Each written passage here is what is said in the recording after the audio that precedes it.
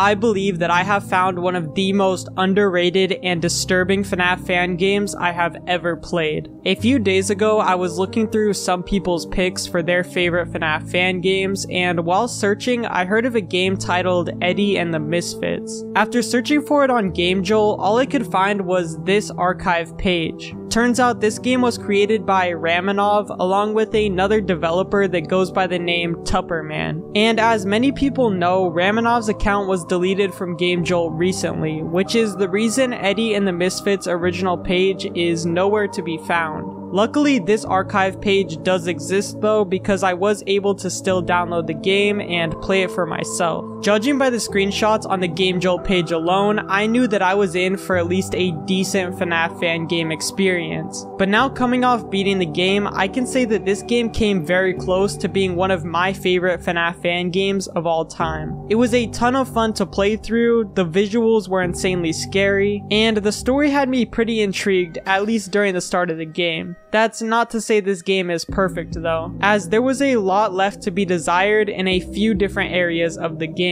This is why today I will be going through Eddie and the Misfits, explaining everything I liked, everything I didn't like, and everything in between. Right away when starting the game, we are shown our very first pre-rendered cutscene. This one is very vague, showing a mysterious person walking around with an animal mascot costume before the cutscene fades to black. This cutscene is extremely well animated and shows that despite this game being made back in 2019, the game still had a lot of production and effort put into it. After the first cutscene ends, we then load into this really cool main menu where we can see one of the main animatronics of the game, who goes by the name Mousetrap. After pressing play, we load into our very first minigame section, which is a trend you will see throughout the game. In this first one, all we need to do is pick this lock and make our way into the building. A phone guy explains to us that this place is old and that the lock needs to be picked on a 2-key basis, basically meaning we must guess which 2 notches to lift up in order to get in. After a little bit of trial and error, we eventually open the lock and make our way into the building, which is where the first night of the game really begins. I really like the idea of showing our character entering the building. I've seen this idea done in a few different fan games before, such as Jolly Bees and Fredbear and Friends, and I think it just adds a lot to the overall game. Seeing our character actually make our way into the building helps the place feel more real than if we just loaded straight into the office like we do in the real FNAF games. Anyways, for night 1, nothing really happens at all, and kind of just serves as a way for us to get familiar with the office. In front of us is a camera which has 2 floors of the building. Also right in front of us is a vent which Mousetrap will occasionally stick his head through. You will know he's sticking his head through thanks to this really cool animation that plays every time he does it. We also have an arrow at the bottom of our screen which allows us to hide under the desk from Mousetrap. To the left of us is a door and a button which will shock any animatronic standing in the window. Also off screen is another vent which the top right camera on floor 2 leads to. There is no way to see it though, so if you see Mousetrap in the camera, that means he will soon be coming from the vent above you and you must hide under your desk. Like I said, night 1, nothing really happens.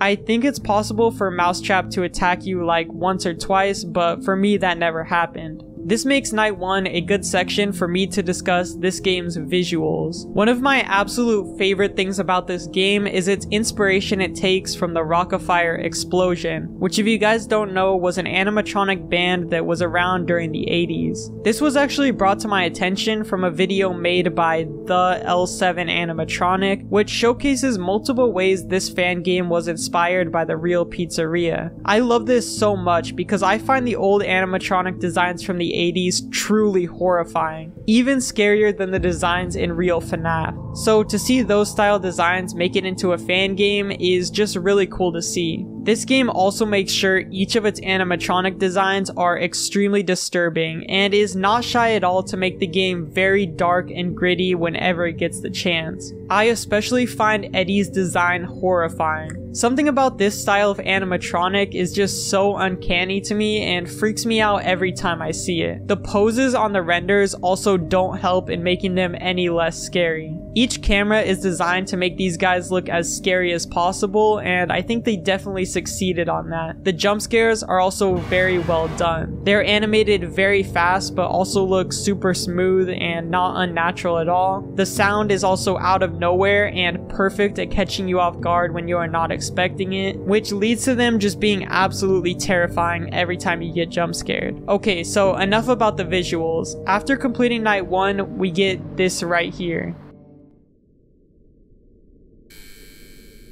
The absolute saddest 6 AM screen I have ever seen. Like, at least be a little bit more excited that I survived the night. I'm not joking when I say the first time I beat night 1, I thought this was like a game over screen or something at first, because the way it fades in so quietly and out of nowhere, I actually thought I died or something. Anyways, once that's out of the way, before moving on to night 2, we get our first post-night task. This one has us entering the rewiring station, where we are tasked with rewiring one of the circuit boards. This is done through this pretty cool hacking minigame where we need to control this snake through a maze while also using our cursor as a kind of flashlight to reveal the path. This is such a cool concept, but I don't think it was executed the best. It's really slow, and the whole time they're playing this epic music that just doesn't fit at all with how boring the section actually is. Now, there is a more intense hacking section later in the game that actually does fit the music, but for this one at least, I think it could have done with a different track because it just doesn't fit at all. After doing this 3 times, yes, 3 painfully long times, we can finally move on to night 2. This night introduces us to Eddie, the animatronic with by far the scariest design in the game. We are also given a shock button, which is explained to us on the phone call as a way to send Eddie back whenever he is approaching. This, however, is kind of misleading, or maybe I just misheard it because I was very confused the first time I played. Basically, this is how it works. Eddie makes his way closer and closer to your office through a set path. He always goes through the same cameras before eventually reaching your door, where you will need to shock him before he jump scares you. This entire night I was sitting there trying to shock him, but he just would not go back no matter what. That is because night 4, Eddie actually begins to do something else, and that is when the shock button is needed. Now, the phone guy might have explained this, but I'm not really sure, as for some reason they made the phone guy so quiet, and they also made every other sound effect way louder, so you literally can't move at all or else you won't be able to hear him, and even then he is still so quiet. I just want to say, nice job last night. You did admirable work. On to night 2. Hopefully Mousetrap wasn't too much of a pain last night, because Eddie's up next.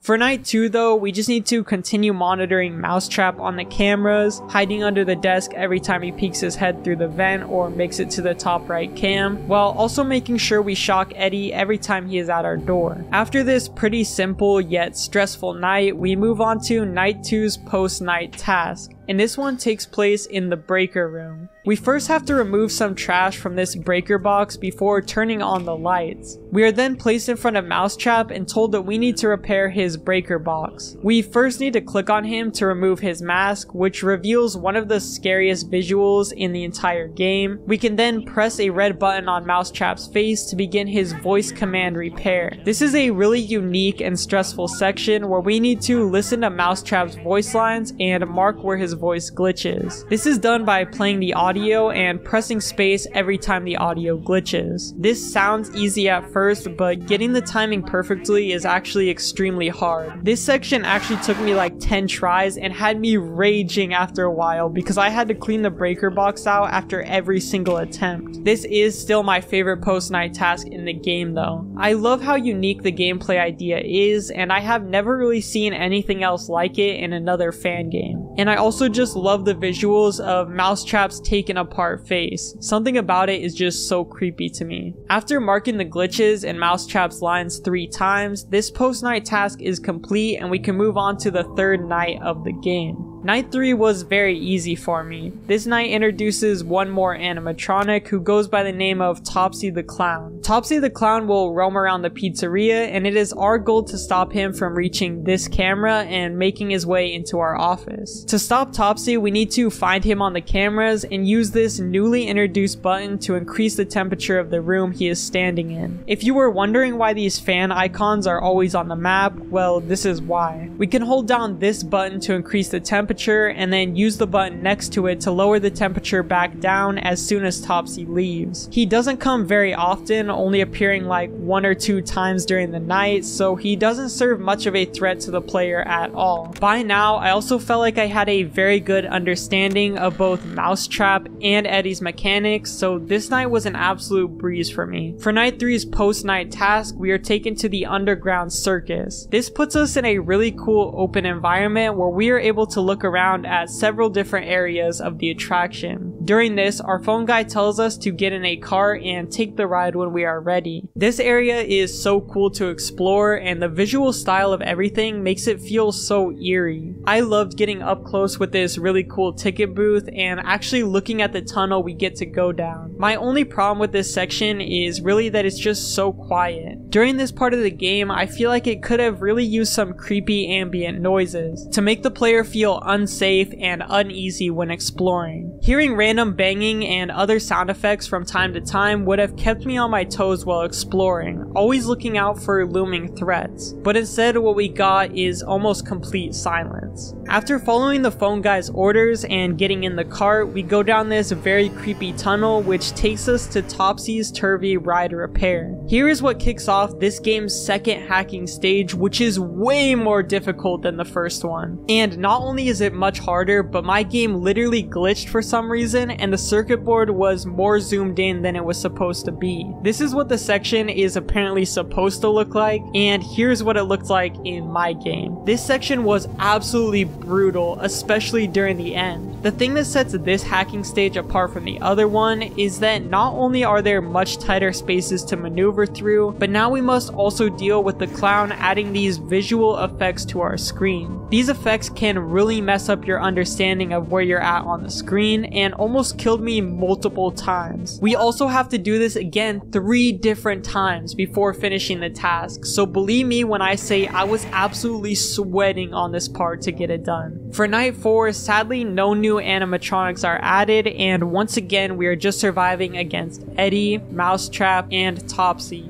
Only this time they appear much more frequently. One new addition to night 4 though is now the shock button for Eddie actually has a use. See, from night 4 and on, every once in a while Eddie will move to this camera instead of the camera he normally moves to. This is indicated to the player through a sound cue, and once heard you must react fast. When Eddie makes his way to this camera, you will have a short amount of time to shock him and send him back before he briefly disables your camera. The game is pretty generous, giving you the sound cue whenever he moves though, so this mechanic never really gave me any issues during my nights. Night 4's post-night task did give me issues though. In Night 4's post-night task, we make our way into the restoration room. In this room, we have a camera in front of us and a hall with a light behind us. We must pull up this camera and guide Mousetrap around in order to make him avoid running into any fans. While doing this, we must also frequently turn around and shine our light on Eddie to make sure he doesn't make his way down the hallway and kill us. While this mechanic does sound simple on paper, it is actually pretty difficult. You will need to time when you will allow Mousetrap to crawl on his own and when you're gonna shine your light on Eddie to avoid making any mistakes. This also goes on forever, forcing you to survive through this for 5 whole minutes, which is longer than any of the other post-night tasks. This minigame's controls are also just so disorienting. For some reason you use S to turn back and forth, which just feels very strange at first, and the whole minigame just has this very stiff and awkward feeling to it, but luckily I was able to get past it in like 4 attempts or something like that. Now, I do see what they were going for with this minigame, and I actually think the concept of keeping Mousetrap away from the fans is really cool. I just think it could have been executed a little better and feels rushed compared to the other post-night tasks. For the 5th and final night of the game, sadly sadly once again no new animatronics were added.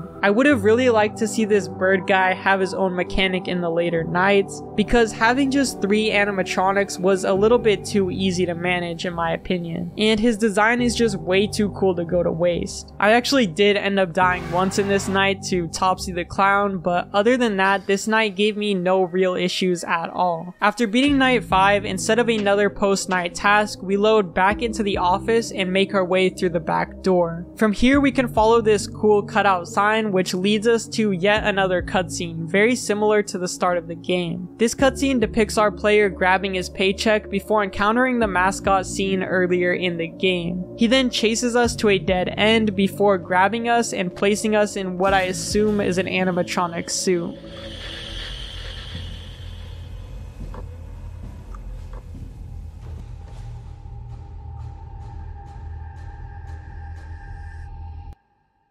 Welcome to the Misfits.